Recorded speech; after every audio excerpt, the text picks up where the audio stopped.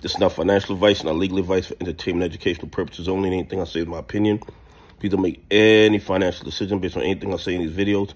That being said, hit the like button, subscribe button, all that YouTube algorithm stuff, so you get the videos I put them out. See what I'm thinking, see I'm analyzing that data. Like I tell you every day, the data they release us is false.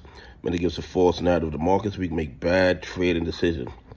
Listen, our buddy, our pal, Gary Gensler, had to testify before Congress today because of the MMTLP scam, the MMTLP criminal conspiracy, and he refused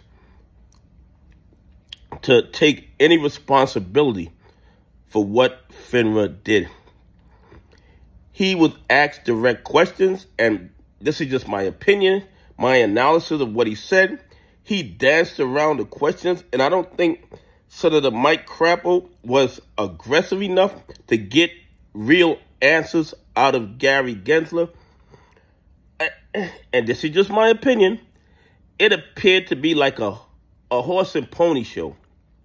That is where you go up there and you put on a good show to try to appease the masses, to make it look like you're doing something, when in reality, you're doing absolutely nothing. When he was asked about Finra violating the rules, if there was an investigation, he said that he doesn't control what Finra does, that Finra puts rules in place, and then they decide, and then they send Finra the rules, but they don't really watch if Finra follow the rules, and then they do annual updates or annual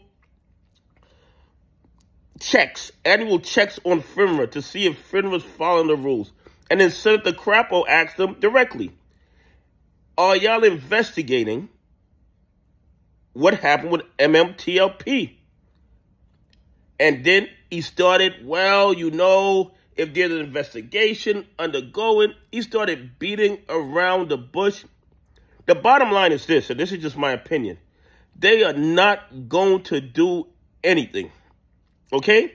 They're not going to do anything. There's no investigation because everybody knows what happened. Everybody knows what Finra did. The stock shouldn't have been traded in the first place. They didn't have authority to trade that stock. But they did it anyway because they don't have to follow the rules, because there are no regulatory agencies in the United States to protect retail investors. These big dogs, these big banks, these market makers, these hedge funds, they can do whatever they want. They can violate every single rule in the book. And at the end of the day, they walk away with our profits. And sometimes they get fined. And if enough people make a noise, then Congress gets involved.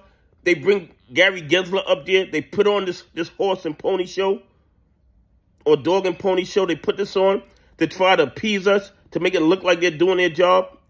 They're not doing anything.